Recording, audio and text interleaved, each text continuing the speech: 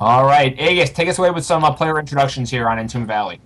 So in the bottom right-hand corner is our red. Wait, is he red? Yeah, our red Terran player, the team captain of Payback, Skorb. And in the top right-hand corner, Mr. Illiterate himself. It is our blue Zerg player, Rushers. I'm gonna go ahead and say that's a dynamite introduction. Calling Rush Mr. Illiterate when we couldn't get right and left right on Skorb. Oh yeah. Wait, did I say? Did I say? You sure did. You goofed it. It was awesome. You had two options. You got it wrong. No big deal. Not a big deal. Okay, so we are on Entombed Valley. I am very curious to see how this is going to play out. Skorb is usually a diamond player. Right now he is in platinum. He spent a while off in season 1, not laddering or playing much StarCraft, so he's a little rusty trying to get himself back to diamond. But right now he's toiling. Nice little heart icon there from his SCV, which is phenomenal. Yeah. And meanwhile, Rushers, I believe, is still at high gold. I don't think he is. He hasn't hit plat yet. I don't think. And more to the point, I think Rush. Where there's may or may not be a skill gap here tonight, is that Rush is new to the Zerg race on the whole. He was mainly Terran for a while, and then switched a little bit to Protoss, and then switched to Zerg again. So he's still trying to find his home, as it were. Yeah, and that it has its positive and negatives. He does, he knows how to play TVZ at least to some extent, maybe not competently, but he knows how to play it. I don't know how to play it competently, but yeah, he is playing Zerg. It's one of those races where you. I don't want to say you can make it up as you go along, but it's definitely the most forgiving when you mess up. Well, right, and Zerg is also a reactionary race, so in that way, you can sort of wait for your opponent and then get a good scout and then go from there. Yeah, but I gotta say, I think Skorb, he hasn't shown anything yet. He did pull his SCV back, so that makes me think he's gonna go gas first instead of CC first, which then leads itself to aggression or quick tech. Right. And meanwhile, Rush did put down pretty standard. He's got his pull down. And he's going for his expo. Again, pretty standard in terms of the timing. The two players have scouted each other pretty quickly. We do have a Rush right now with a nice patrol here blocking the expansion. That Marine's gonna come out and start work of it. Yeah, I was dead wrong on that. I apologize to everyone, but he could pull back and get it right now. But looks like he wants to kill the drone, as it were. He does get his CC down finally. Everything's going. Both gases in his main. Oh yeah. This has probably laid itself into mech. I want to say this. I mean, this is how I play mech at least. You get your CCs, and then your 2 gases. However, Skorb has sort of a disdain for mech, so I mean, he could still go Marine tank on this. We're just gonna have to see what upgrade facilities he puts down and what production obviously goes down. Yeah, it's still early. We're gonna realize pretty soon exactly what's going on. We're gonna get a much better idea in the next couple minutes here exactly what Skorb's battle plan is gonna be. Meanwhile, coming from our Zerg from Rush, we do not see any gases yet. A couple spines. So right now he's just sort of in the drone up phase. A couple Zerglings maybe for some map control and take the watchtower, but nothing too aggressive from either player yet. Neither of them really tipping their hand as to what avenue they're going to go for the tech routes. We have a couple more barracks on the way, but still nothing too crazy yet. Yeah, so he is going to get a factory, finishing up the command center. He is going to play this Marine tank style, incredibly popular TVZ. I mean, you name a Terran, they play it TVZ like this. And nice bunker placement also out of our Terran player. Yep, Skorb has been doing that lately against Zerg. I do kind of enjoy that bunker placement there. Yeah, Rushers is getting double spine crawler. He knows there's a skill gap, is what I'm going to say. So he is trying to be very protective. Also, Terrans tend to go Hellion Banshee opener in this matchup. They get the Hellions, they get the Banshees, and that would... So this protects against the Hellions at least. It's what he decides to do. He is floating a lot, though, Rushers, at this point. I would like to see him... He could throw down another hatch at this point. He could, and at this point, he's just starting to saturate 3 of his 4 gases right now. Still not all 4 taken, but he is saturating now all 4 of them. Drone count, he is ahead about 10 drones, but 2 mules is going to shrink that gap. But he's steadily about 10 ahead all the time. Waiting for Skorb to sort of kick himself into gear here and macro up a little more on his workers. Again, not a huge deal because he does have the mules to help close the gap. It's not as bad as maybe that number looks, given the 2 races and how they play. Right. He did get supply block there for a little bit, finally clearing that up. So that did hurt him for a second there. Getting stim, as we all know, very good upgrade to have. And it's a good upgrade. What can I say? Yeah, I heard stim good unit. Stim good unit. Very good unit. And he is getting siege tech right now, so it looks like you said, it is going to be a decent amount of marine tank. We do have +1 carapace and missiles from Rush on the way. He is getting layer tech. Layer just about to finish. So very curious if he's going to go maybe. He's not going to go Spire with that much commitment already to. He's going Roaches. Yeah. He's going probably Roach Infest. Yep. Yeah. Exactly. He's going to use the and yep. That's a good. Well. It's a good timed scan from Skorb. He is going to see the Roach Warren in the scan, so that's going to tip him off already as to what's going on. Rush is now saturated on all 4 of his gases, about halfway done on the upgrades. And at this point, he's starting on about 7 Roaches. He's getting the Roach movement as well, and a Hydra Den now on the way as well. Interesting. We see actually Stefano recently has been getting this like Roach Hydra ZVT. It's kind of kooky, and it has potential to work, but it has to be executed well for it to work. Right. No, I agree. Like, if you just list like the potential alone, I definitely like the idea of it. But there's you have to play it just right, especially with the Hydras. I agree. And it looks like Rush is already sort of working down in the rocks. So he's going to look to take his 3rd right now, it looks like. Meanwhile, Skorb, maybe not as quick to take his 3rd. He is starting on the medevacs. He's got a couple of siege tanks at his front door.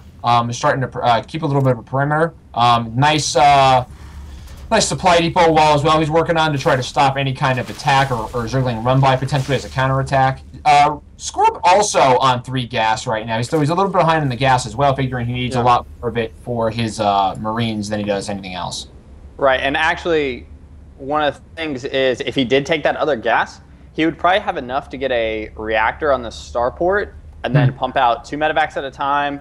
But he is going to get some upgrades now with this engineering bay going down, and he is taking down the rocks, so it looks like he wants to, but he is pushing out at the same time. It's this 3 tank push.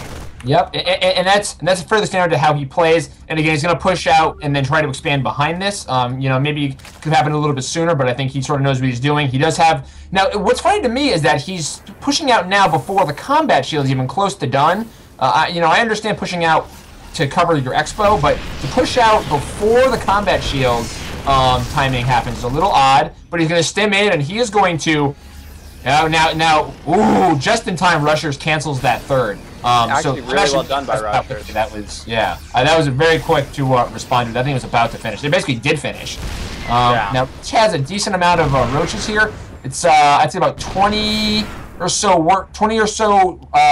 Roaches plus a handful of Hydras and Zerglings. So it's a decent push here to hold this. It's just a matter of how Skorb, why he wants to press in with the and abuse the range of the siege. Yeah, and here we go. We see all this Roach Hydra attacking in. Nice little bit of micro there by Rushers to get in and take all the tanks out. And actually, Rushers picks off everything, takes it beautifully. I mean, you couldn't ask for a better hold. Yeah, that was fantastic. And he should very quickly restart that 3rd. At this point right now, Skorb is still beating down his own rocks, just about done.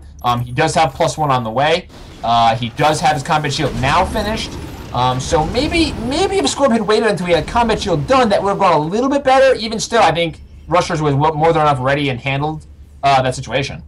Yeah, now here comes a 3 medevac drop out of our Terran player, obviously. And he is going to try and take out... Oh, he's going for the main. If he followed that line all the way up, he's not going to play around with this. Finally, I mean, he's going to have to, because that force in the middle from Rushers is accumulating pretty fast. And if he just pulled in there, I think Rush could probably take down Skorb right now, especially with all those medevacs loaded up and gone. Yeah. But Rushers is playing very defensive. He is getting his Infestation Pit and his Spire. He wants to start probably that +1 while the Hive completes. And then +1's done, get the Greater Spire, then Broodlord. You know, that sort of progression. But looks like Rushers is going to move in through the 4th here as Skorb does go for the naturals. +1 is not finished up yet, while Rushers 2-2 is already done. And that leads me to be very cautious about how Skorb's going to do right now. Well, but I think Skorb right now has got the red carpet rolled out for him in the form of all that creep. I mean, there's nothing at home. I mean, it's whatever he's spawning right now at his base is all he has for defense, especially in the main. There's nothing in the main. And here it comes. All these Stim Marines right now are going to make short work of this queen, and the infestation pit's the next to fall. We're going to see right now now is he going for the lair? Is he going to go for the... Oh, here we go. So at this point now, he's just decimating the drone line in the main. yeah, every drone's killed now. It looks like he's kind of splitting up his forces. He's not quite targeting anything down between the spawning pool and the lair, but there are reinforcements. Meanwhile, back at home, Skorb right now has got a huge force of rushers at his front door, and this right now, I don't know. This is going to be very close. I think Skorb is just going to hold this at his doorstep. Meanwhile, he is decimating everything. That spawning pool is almost gone, and I think Rushers is going to hold it too. I think they're going to cancel each other out. They both did a lot of damage to each other, but oh boy, well, you know what? Rushers only has Hydras left, but they're killing everything. The Hydras are on that bunker right there is probably going to save Skorb. Yeah, he does pull a couple Marines out of it, pushes forward, and he does lose a couple supply depots though, so he's going to have to work on that. Also, big bank for both these players, and you know, some spending wouldn't be right. And they can both spend it right now. They're both out dead even on supply, which is kind of funny. The workers kill tab is very interesting. Skorb 18 workers killed to Rush's 5. So that definitely is where the damage was done. He killed the infestation pit and 18 workers in the drop. He did lose everything in the drop and almost got the spawning pool. Would have been nice to get the spawning pool as well. Killed the queen as well. So he did some damage. Meanwhile, Rushers has lost his entire army. He is now working to rebuild. And I think Skorb may have ended up better for that because Skorb was more quick to just keep macroing behind it with his army and keep replenishing quickly. That is sort of his strength here in this matchup. Yeah, now Skorb is finally getting his 3rd. He is going to do an SCV transfer, get all those new workers down there, get it up and running. Now, I'm going to take a look right now at the unit tab. We have 62 workers to 51 drones, and at this point as a Zerg, you don't want to be there. You know, that's partly Skorb almost over SCVing. He does sort of have that problem sometimes, especially on so few bases. Like right now, he's at his 3rd. He can easily saturate all 3 bases and still have too many workers. Absolutely. And meanwhile, Rushers is on 4 bases, obviously not mining fully on maybe more than 2 of them because of the drop and the new 4th. So it almost sort of evens itself out in a very weird way. Yeah, but I do have to say, Rusher's doing fairly well. Maybe a bit higher Hydra count. Maybe start devoting to getting some of those, or his tech, his backup infestation pit, finally about to finish.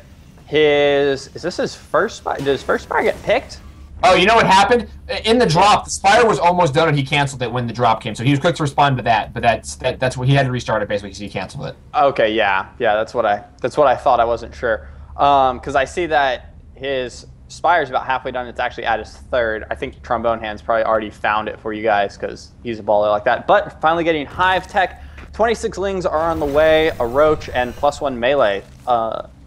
So yeah, I mean that's the tech he's going. Finally 2-2. And what I will say here on the map is that neither player really has a ton of vision on the map. So I mean that's something that definitely could be a little bit better for both players, especially our Zerg Rushers with those Overlords. Could definitely get them moving to different places. Okay, and we have a big push in right now. Rushers may not have enough to deal with this. This is a lot of Stim Marines, a lot of medevac support with tanks. This may get one-sided quickly. I think Skorb is really sort of on top of things now. He still has all the tanks as well. This 4th is probably on its way out. Good work by Skorb to sort of spread out his tanks in case there are failings, and the tanks sort of cover each other in that way. And right now, Skorb is really multitasking, sending a good portion of those Stim Marines into the 3rd, destroying every drone. Oh my god! They're going to target down the Queen and now the hatchery there as well. Meanwhile, those tanks are just doing work. And the Marines left by them are completely guarded. There's a double the size of the army now on its way, equal size to what's already there, being there sent to reinforce. Skorb has found the 5th base. This is going to get taken out too. It's 130 supply difference right now. I don't want to call the game right now, but I'm not sure, especially with only Mutalisks coming out, that Rushers is going to be able to hold this off. And there's the GG from Rushers. Yeah, good job. Good job, Skorb. Actually, and I have to say, good job to Rushers, too, for... He did very well in that game. Yeah, I agree. I think Rushers exceeded my expectations already, especially early on. I think as the game went on longer and Rush was not able to punish Skorb, it only served Skorb as a better player. Simply, that was the time he needed to show it. And I think as the game went on longer and Rush wasn't as aggressive as the Zerg, you saw Skorb get comfortable, macro up exactly what he wanted, and then implement his game plan. Yeah, I'd have to say so. All right, kids.